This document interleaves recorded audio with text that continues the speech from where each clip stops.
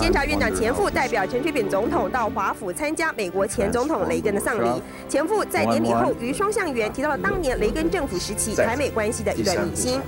双向园其实是在钱复任驻美代表时期大幅装修完成。钱复此次就地重游，还特地到处看看，充满了怀旧的情绪。钱复从事公职40余年，历任政经、外交等要职，对于台湾政经发展不但有深远贡献，更有最详实的第一手观察。他以广受称道的博闻强记，写下走过5任总统的风云岁月。退下公职后，继续担任慈善基金会董座，积极投入各项公益慈善计划。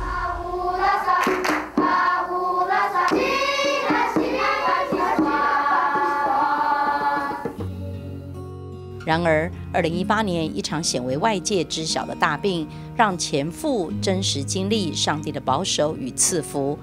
一向对个人私事低调的他，今天来到节目中，透露诸多不曾在媒体上谈到的心路历程，以及80余年的人生信仰精华，盼望能以自身经历影响更多年轻后辈。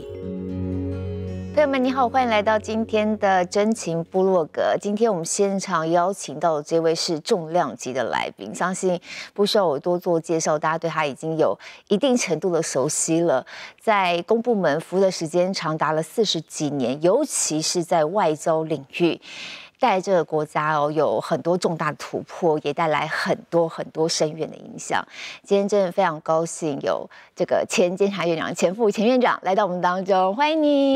谢谢。哇，一般官员在退下公职之后，我们偶尔还是会在新闻媒体上，尤其我自己还播新闻嘛，就会看到官员们的各种消息这样。可是您的消息真的很少，非常低调哎。后来才知道，原来你大概2年前生了一场大病。对，我这个前年2018。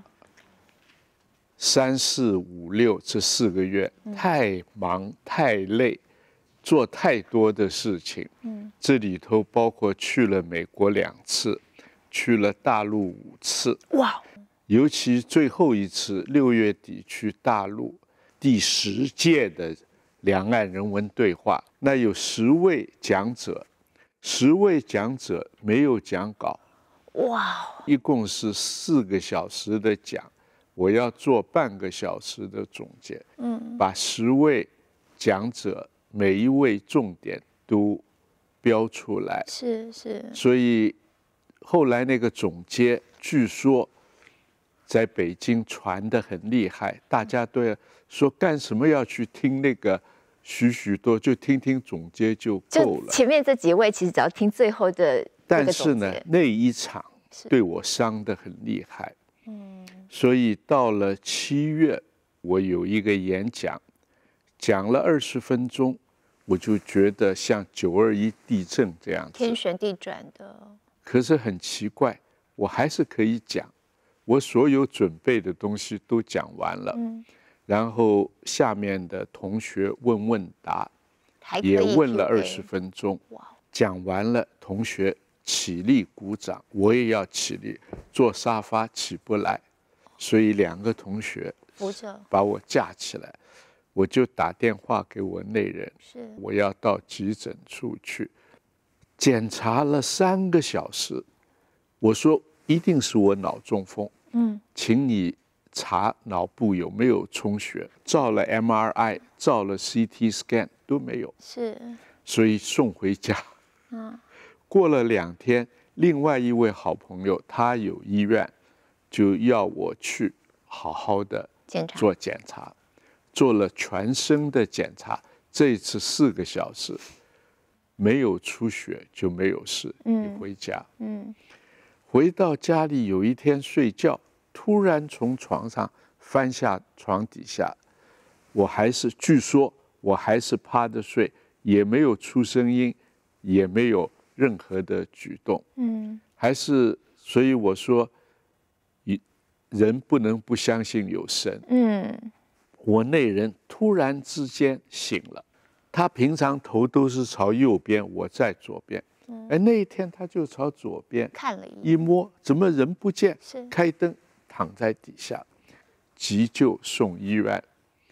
在医院先进加护病房2天，以后普通病房1个多礼拜，都没有事，所以他们又要放我出院。到明天要出院了，今天昏睡不醒，怎么叫不起来，量脑压34，很危险。正常应该大概正常应该个位数，很低的个位数。哇，很危险。那个时候医生就告诉家人，只有2条路，一条路让他昏睡下去，就变了植物人；一条路就是颅内现在有血，马上开刀，把血块拿出来。但是这个成功的几率，不见得比失败的几率多。哇，这好难的选择。所以国维是跟全家在波罗的海，他立刻赶了飞机，赶了好几班回台北。他是最快做决定的，他说一定要开刀。妈妈也同意，妹妹也同意。所以就由台大的外科黄博志医师主持开刀，全身麻醉，整个这一块拿下来。头骨、脑壳，脑壳拿下来，然后放在一个安全的地方，过了将近，我看17天，又全身麻醉，再缝回去。哇哦！那么先在加护病房住2天，第3天就送到普通病房，第4天早上就有医师来查房。跟我讲话，我就2个手，他就问了，你的左手怎么会动？我说可以啊。他说你试试看，把脚抬，脚大概只能抬30度。他说你要在这里住啊，要住5个礼拜，不能天天睡觉。你要替我练习抬脚。我抬了2个礼拜，脚就可以抬起来了。黄博浩医师把所有的过程都拍下来，都有 PowerPoint。他9月底到维也纳参加世界脑外科医师的专业会议，放了 PowerPoint， 说这个病人现在已经出院，坐轮椅，每天到医院来做复健。所有的1100位脑外科来自全世界的，都是一个字 ，It's miracle， 神迹。哇！所以我很相信啊，这个神对于我特别的爱顾。当然这个里边家人的祷告，好多牧师替我祷告，到我病床旁边来，那么他们在教会里面也帮我做祷告。我相信这些脑外科医师所说的 miracle 是真的，不是假的。那我的记忆力完全没有受伤，语言能力也没有受伤，这个所有生活的机能完全自主。只有一样，就是肌耐力，肌肉的 endurance 耐力差了。好像刚刚讲打高尔夫，对，我们刚刚从前都是18洞，以走路为主，现在只能打9洞，而且还要坐车。您刚刚一直在讲说，经历了这一次生病的过程，医生说 miracle， 这样你真的是感受到哇，这真的是神迹，神在你身上做的一个神迹奇事。所以您的信仰是什么时候开始接触的呢？我是16岁，16岁，高中1年级。高中1年级那个时候，我们念建国中学，我们几个好朋友，下了课以后，就喜欢到厦门街浸信会看一位关牧师。Oswald Quick，这是美国人。他就给我们讲圣经。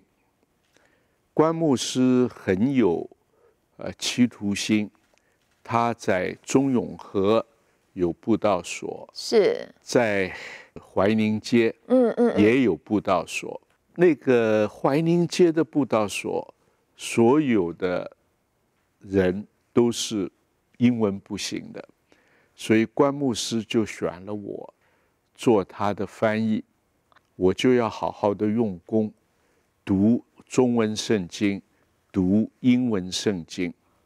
那么这一段对于我是很大的影响，是，所以关牧师就决定要替我施洗。是，我是在民国41年受洗。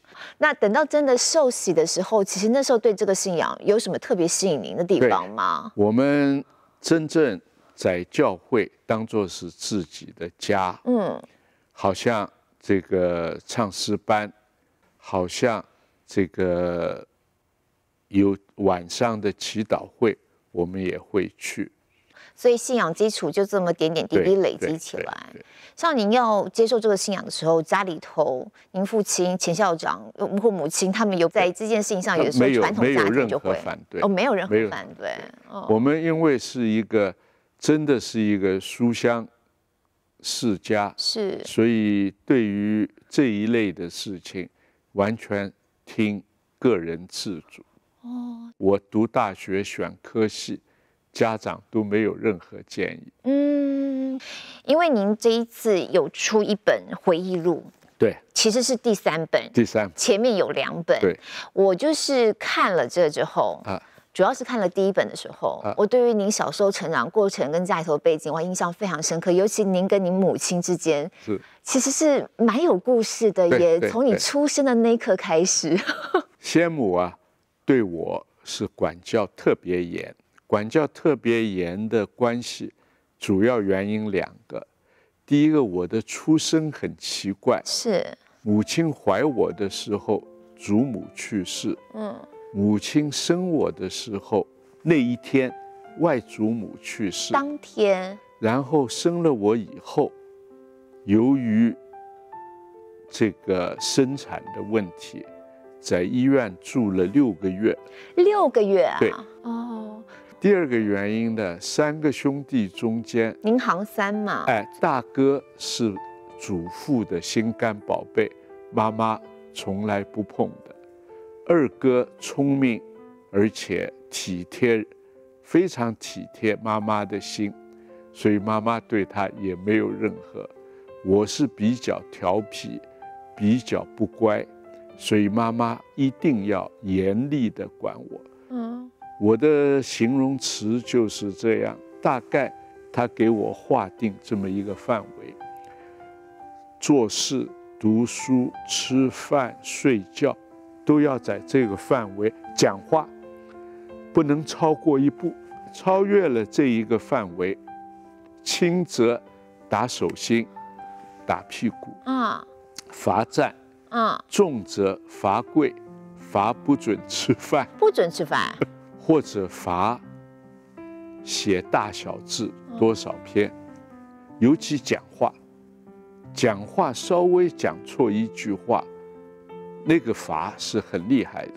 我后来可以做外交，因为我讲话选字选词都是经过慎思的，很小心，绝对不可能，除非我想。绝对不可能刺激或者得罪对方。是，所以当时还是孩子的您，看到2个哥哥是这样，然后妈妈对您这么严厉，心里头会不会有一些？我知道妈妈对我好，所以妈妈晚年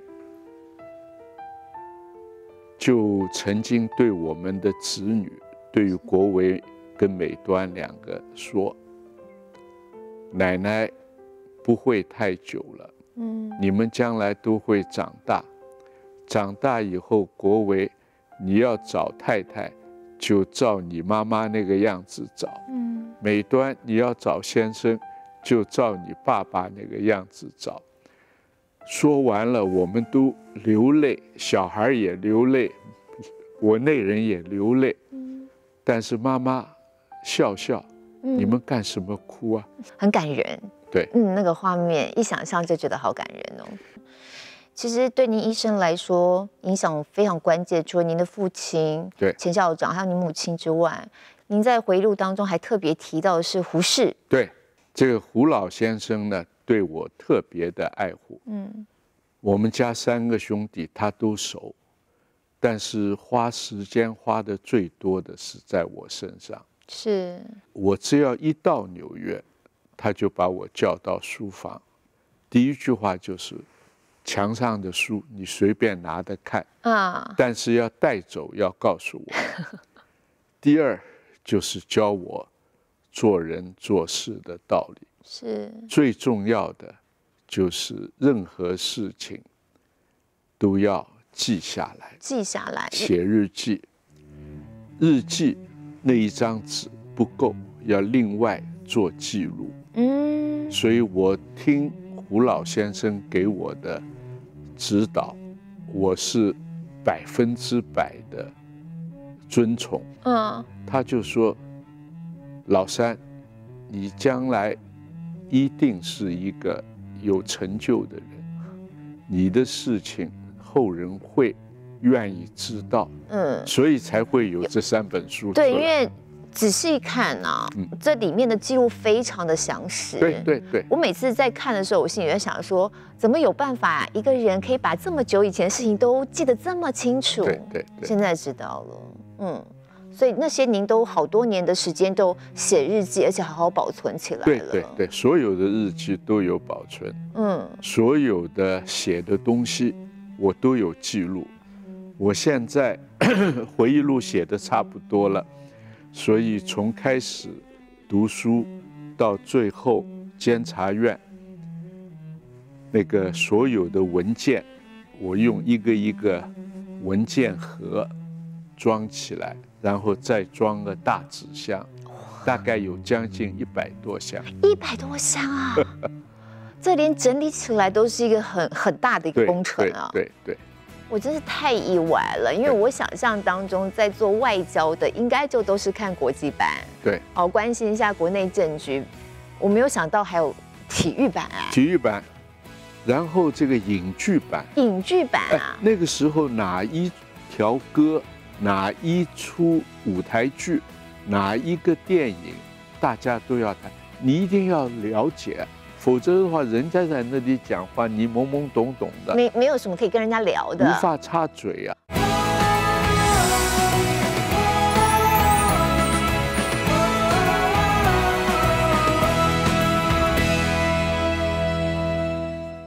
因为胡适这位大师的提醒，让钱复前院长在小的时候就知道呢，所有经历过的事情要把它详实记录清楚。那最后果然出了回忆录，出了3卷。我们刚才跟院长聊了一下，才知道原来写这个花了15年的时间来做整理。那我自己在阅读的时候，我真的觉得非常珍贵，因为里面有很多这个国家经历的大小事情，风雨当中，尤其我觉得印象很深刻的是。因为钱院长给大家一般来说最深刻的印象是您在外交上面的贡献。那在这个书封尾巴就写了一说外交是什么？钱复说就是一个字，信。这个外交工作是跟军事2个极端。外交是交朋友，对，避免战争；军事比拳头是国防，对，要准备战争。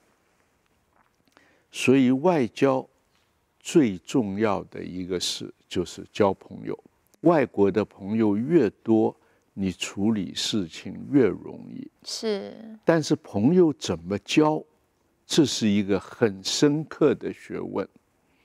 你一定要让对方对你心悦诚服，是，这才是真正的朋友。就是在危险的时候可以出来听你讲话。是。那怎么样交这样的朋友？第一个，你不能骗他，你一定要跟他讲真话。他试了你好多次，每一次证明你讲的话都是真心话，他就会开始相信你了。那么这样子，你再去找他任何事情，他当自己的事情一样来处理。是，所以我是一直跟我的同仁讲，我们交朋友不是想要利用人家。我小时候在上海长大，上海人一句名言：朋友多一个好一个，冤家少一个好一个。朋友多一个好一个，冤家少一个好一个。这是上海人的名言，我一直记在心里。比如说，我派在美国6年，是我这个6年中间学什么呢？学了2样东西，一个是这个美国足球。美国足球，美式足球，一个是棒球，不是说去学打，而是学这个里头的哪些球员、哪几个球队怎么样，现在要争分区冠军，哪个球队最有希望？那你每天就要看报。体育版要看，我真是太意外了，因为我想象当中在做外交的，应该就都是看国际版，对，关心一下国内政局。我没有想到还有体育版啊，体育版，然后这个影剧版，影剧版啊，那个时候哪一条歌、哪一出舞台剧、哪一个电影，大家都要谈，你一定要了解。否则的话，人家在那里讲话，你懵懵懂懂的，没有什么可以跟人家聊的，无法插嘴啊。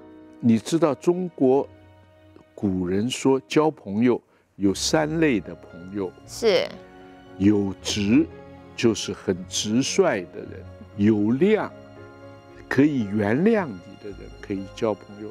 最重要的叫有多闻。多闻，对，这个有多闻，就是你要训练自己。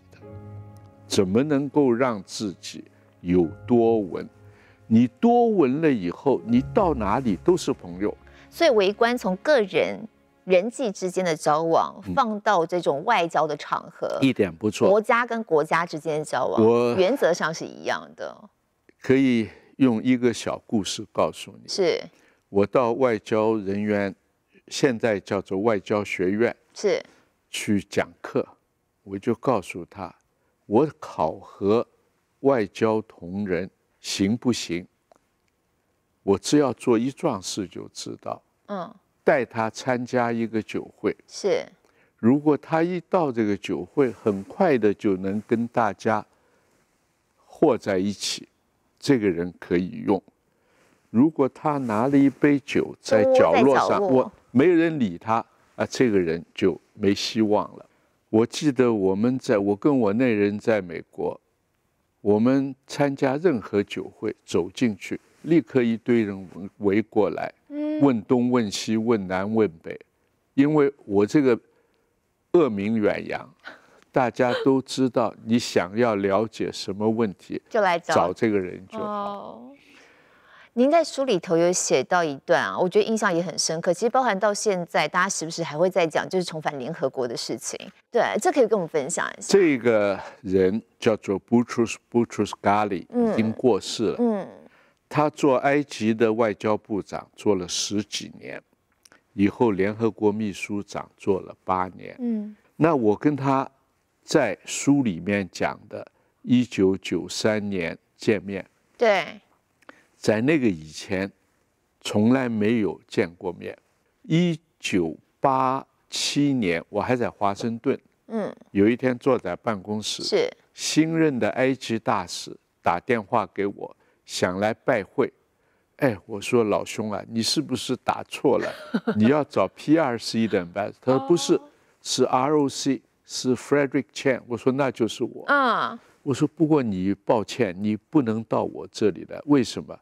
我说你的汽车是 DPL license， 外交牌照，而且是馆长，号码很小的。我说我这个附近啊，一定有大陆的人做眼报，看到有这么一个车来，他们一定报告是你，就完了。我说你不要来，我约你吃饭，我约你到华盛顿最好的餐厅。找个隐蔽的地方，我们2个谈。所以那一天他就来了。我说大使啊，我跟你从来没见过面，你怎么会来找我呢？是。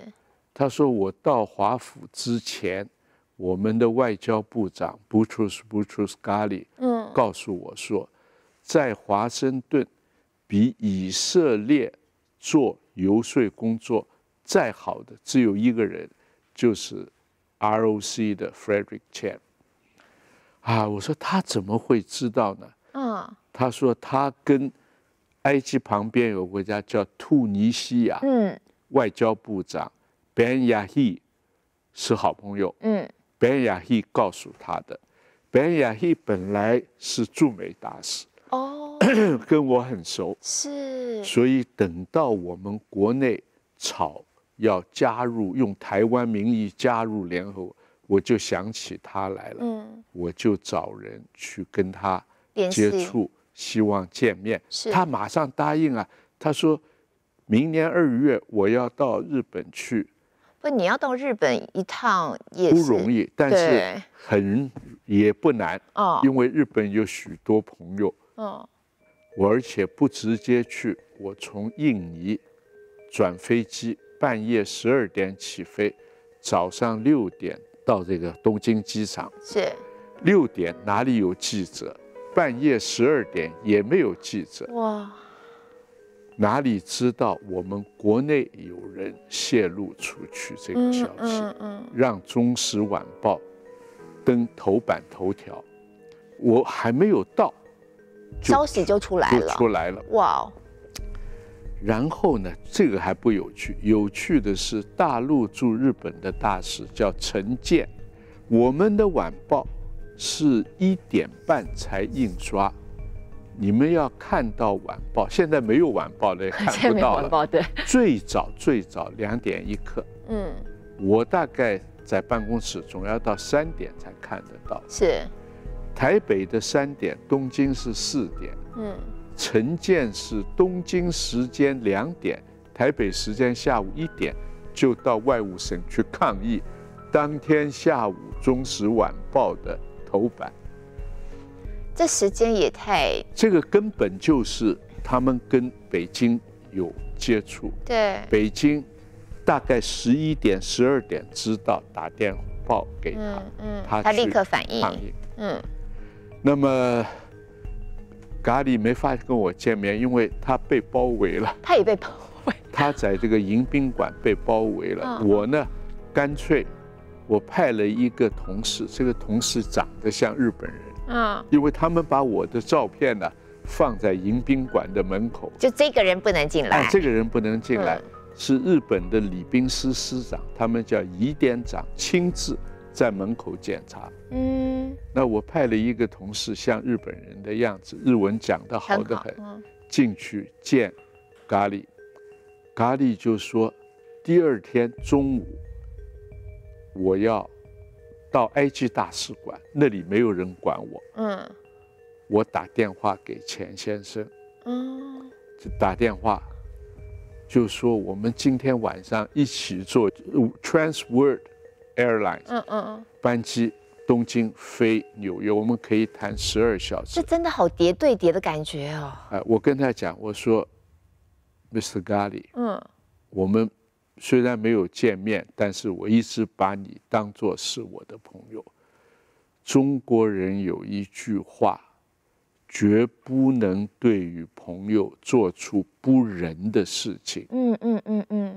他说怎么回事？我说我们2个在飞机上，200-300人，总有人看到，万一消息传出去，对我无害，对你伤害。是，我不能做一桩对你有伤害的事情。是。他听了很感动，他说那这样吧，下次到我家里来见面。那一次谈了2个多小时，再一次又谈了1个多小时。这是对朋友的一个最基本的原则，你不能害朋友。所以其实在你们都还没有真正见面之前，你们的友谊已经是非常坚固的建立了耶。对，好特别哦。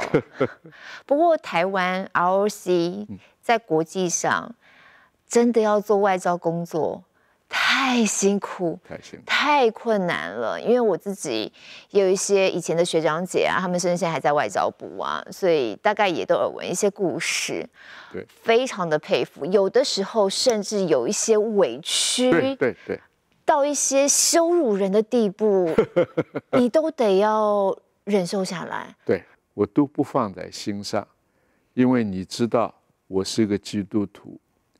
路加福音23章34节，耶稣被钉在十架，当时他向上帝说：“父啊，赦免他们，因为他们不知道他们所做的。”英文是 Father, forgive them, for they do not know what they do, what they have done。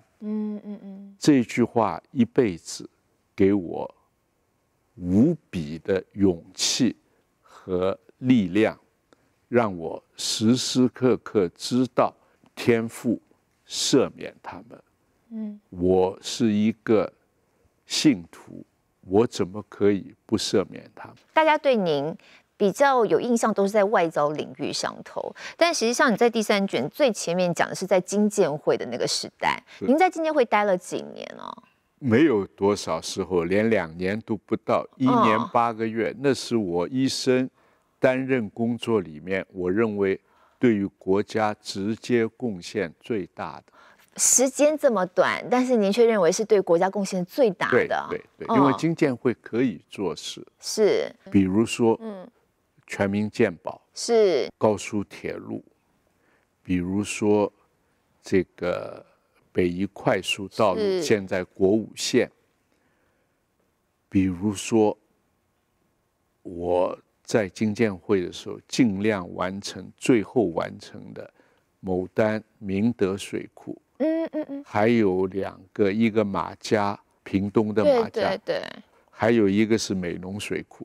不过您刚到经建会的时候，我记得书里提，其实原来是在华府嘛，对，突然就被找回来说要接经建会，然后一时之间还没房子可以住啊，然后还得要住饭店，对，所以做官已经做了有一段时间的时候，也没有房子，没有。哇，这个我从小就跟父母住在一起，在外交部，在新闻局，他们都建议我，你可以买房子，我不肯。为什么？因为我的先父非常痛爱我的儿子国维，国维从6岁以后就跟爷爷睡一个房间，哇，所以是爷爷的心肝宝贝。那我做了官搬出去，这个不像话嘛，人家别人会怎么讲呢？而且对于爷爷的心理上的伤痛，那个是没有办法的，所以我抵死不从。在新闻局的时候，我那个是因祸得福，我拒绝新闻局给我这许多的东西，大家马上就传了，这个局长不要钱呢。立刻，我以一个37岁的人带一群50、60乃至于70岁的人，大家都听我的话。所以真的也就是点点滴滴的累积，其实就是平常你就是这么做事，你就是这么做人，你的原则就是这样，所以累积起来，大家对你的 credit 会这么好。还有包含您在退休之后，在博鳌论坛，对，也好几年的时间了。博鳌论坛我从2009一直到2018，一共10年。这个很机缘的凑巧，这个万长兄萧万长先生2008当选副总统，是他因为是两岸共同市场基金会的负责人，他说可不可以让我替他作为两岸共同市场基金会的代表去，跟政府无关。我说可以，但是呢，事实上去的时候，政府交代了很多任务，在博鳌我就把政府交代我做的事一样一样都办好了。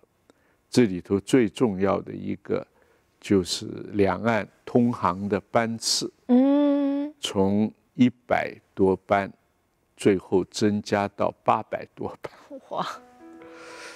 总是这种事情啊，有友谊有友情就好办事。我在去博鳌之前，曾经有一次到北京，我托我们国泰驻北京的首席代表帮我邀请大陆一些所谓中央领导人阶层的官员夫妇，夫妇一共是8对。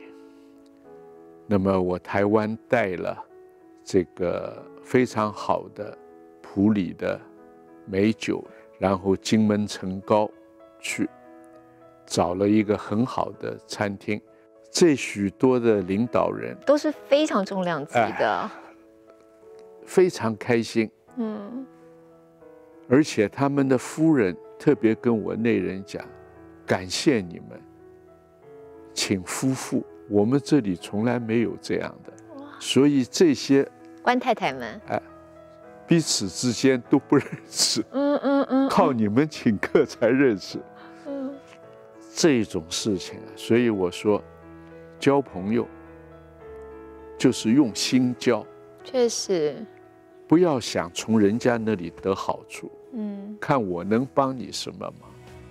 请客啊，有人就是好大喜功，请一大堆大官不行的，是一次只能请一个。你请一个这个阶层的人，可以请2个第2阶层的人，可以请3对第3阶层的人，这样子谁都知道自己该坐哪个位置。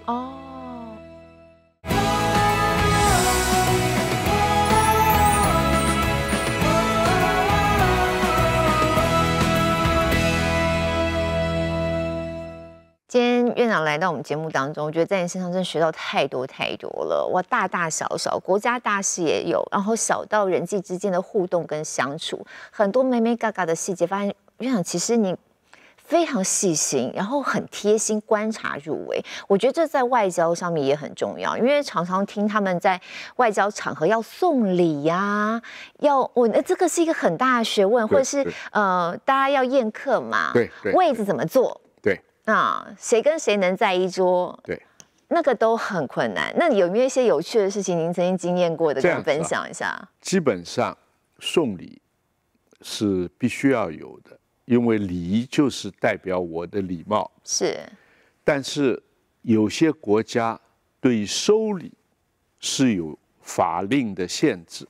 像美国不能超过100美金。100美金不多，就3000多块台币嘛，3000台币。所以我们送任何人的礼，一定要先看价码，是，然后要把发票要拿来附在这个礼物里边，告诉他这个不超过100美金，这样他就可以收下来，心安理得。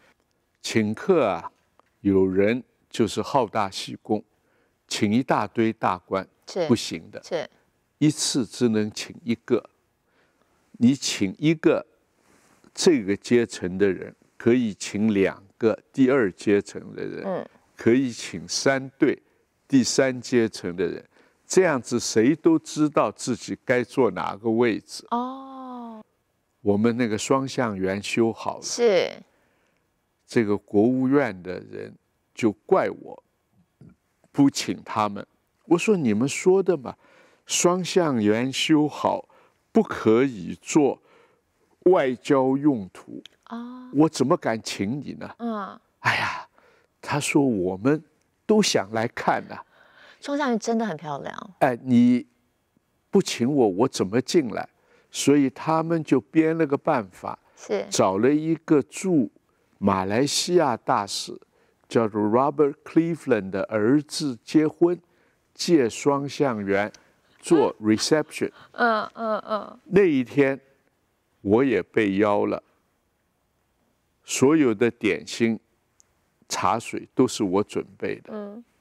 一看国务院从第3名一路下来都来了，那么你们来过了，我以后就好请了。真的是很棒的一段5年的时间在 DC， 然后又是一个外交场域非常国际性的，所有重要的外交官都在那边彼此交流的一个地方，很特别的一个地方。对。那您退下公职之后，后来也有从事一些公益性质的服务跟工作嘛？对。主要是在哪方面？这样，我在国泰慈善基金会服务已经15年了。哇，也这么长的时间。从2005到今天。我去了以后，我就照现在这个世界公益的走向怎么做。所以现在讲公益，先要发掘社会上有什么问题。对，我们是根据这一个理念去做。第二个，从前慈善就是独打独斗，就是我有钱我就给。现在一个慈善做不了那么多事，要大家一起，所以我们有很多的合作的伙伴。是，我到国泰是2005年，是那一年，我们发现台湾一个大问题，就是新住民外配人数已经高到57万人，那么这一些人。陆配除掉，外配他不会国语，是没有朋友，惨不忍睹，而且大多数是花钱买来的，所以公婆对他先生都认为他是为钱来的。所以我们头一项工作就是针对外配，先让他融入社会，我们为外配开中文班，就是 //这样子。对。然后呢，我有一个小贡献，就是我们一个房间上课，一个房间请小朋友来听故事，这个来唱歌、跳舞、吃点心。我要求再加一个房间，把公公婆婆。先生也请来，这个里边准备了有电视机，有这个书，有杂志，有报纸，有棋，有牌，有点心，有咖啡，有茶，让他们可以交流，同时看住那个太太是在读书，不是去探金，不是去赚钱。所以3个月。毕业了，哇！公公婆婆兴奋得很，公公的西装这里都有印，这表示折得很好，放在箱子底下，掏出来穿。婆婆穿暗红色的袍子，头上戴一顶小红花，我一看，几乎眼泪掉下来。这是只有去寿宴喜宴。才有这个打扮。对。今天媳妇毕业，这样他们比同是寿宴喜宴的规格，这么的重视，这个家庭就融洽了，就不会再有自杀、家暴这一类的事情发生。所以院长，您在做公益的时候啊，一样就是那个原则一样对，然后也一样的贴心，也一样的设想周到。现在我们做的是第4步，第4步叫回外婆桥，回到娘家。对，妈妈小孩2个老师一组，我们花飞机票送到那里，妈妈小孩回到外婆家住2个礼拜，2个老师我们当地有分公司招呼吃住，跟当地的学校的老师交流，对于当地的历史文化社会多了解。 OK， 回来以后到这个学校，这个妈妈就要变那个语文的教师，老师就教历史、社会、文化等等，小朋友就是助教。这个也很有国民外交的感觉。这个教育部非常喜欢这个计划，已经照样的做了，因为这是新南向政策，没错，最好培养人才的方法，没错。我们还有一日志工。就是台湾独居老人，隔代教养，偏乡的穷困，我们要想办法了解才帮忙，我们绝不给钱，我们给食物，实际的东西，他需要什么，我们有购物券，让他自己去。为什么不能给钱？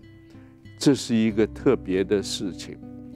每一个家庭都有一个凶巴巴的人，可能把钱抢了去赌博，你把钱拿去了，他赌博去买毒品，做坏事，做各种的，然后钱光了，回家打太太、打小孩，反而造成家暴。你给钱反而害人，我们只能给他去购物，家里解决问题，给他们奖助金。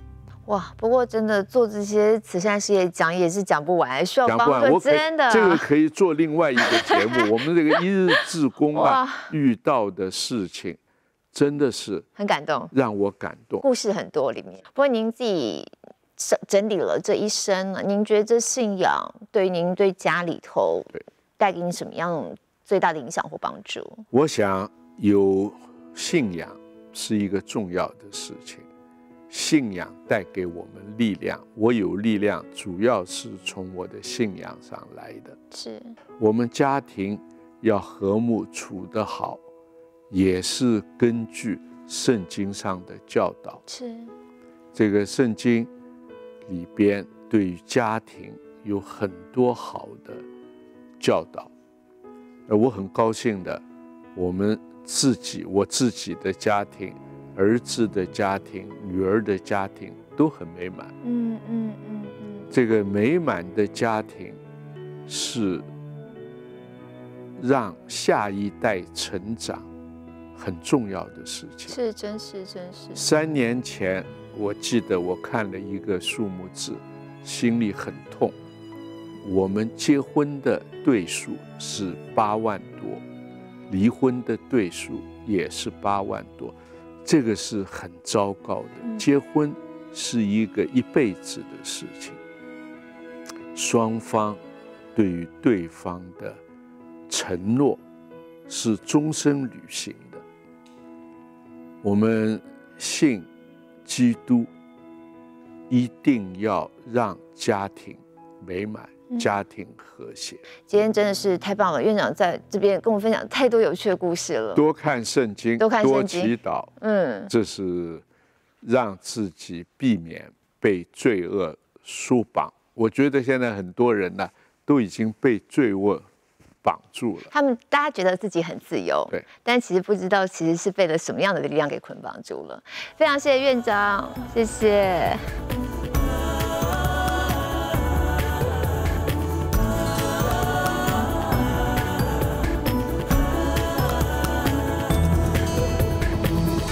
亲爱的朋友们，我相信大家对前院长都是非常耳熟能详，甚至有目共睹。他为台湾，我们所爱的土地这个国家所一切付出以及摆上的，无论他在外交、在政治上面，甚至在财经上面，都有着卓越的表现。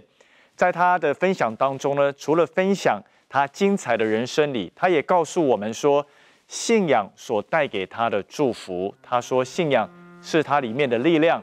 甚至他是因为他家庭里面可以幸福美满，包括他的下一代都是信仰所带给他的。尤其在他生病的这一个过程里面，他说他今天可以有这样子恢复的这么好，根据这么多的外科医生都说这是一个神迹 ，It's a miracle。我记得那时候我去看他的时候，他也分享到说，其实人是非常软弱的。要做一件很简单的事情，若不是神的恩典的话，我们都做不到。所以人呢，其实是不能骄傲的。他也跟我分享说，只要他好了，他一定要在大家面前来做见证。这也是为什么今天在这么多人当中呢，他来跟我们分享他亲身所经历的。亲爱的朋友们，并不是每一个人呢一生里面都可以有这么杰出精彩的人生，有这样子的一个贡献。但是你是否知道，我们每一个人都可以透过信仰来经历，知道说神的恩典，得到福音的好处。福音呢，不是在于说我们可以为上帝做什么，福音这个好消息乃是要来告诉我们说，这位上帝要为你跟我所做的事情。所以朋友们，如果你愿意的话，好不好？你跟我一起来祷告，我们一起来邀请这位耶稣基督进到我们生命里来，成为我们人生的祝福。他也能为你来行神迹的。可以的话，请你跟我这样子祷告。亲爱的天父，我们向你献上感恩，谢谢主，你透过院长这样子的一个见证，让我们看到说你是那又真又活的主。所以我们在你面前要来邀请你的儿子耶稣基督成为我们的救主，成为我们生命的主。我们要把我们全心，把我们全人都交在你的面前。你在院长生命当中所行的神迹，你也可以行在我们当中，让我们同得那福音的好处。谢谢主，你爱我们，愿意赐福给我们，向你献上感恩。这样的祷告是奉主耶稣基督你最宝贵的圣名。亲爱的朋友们，你如果跟我做了这个祷告，你也可以得到这信仰的好处。愿上帝大大的赐福于您。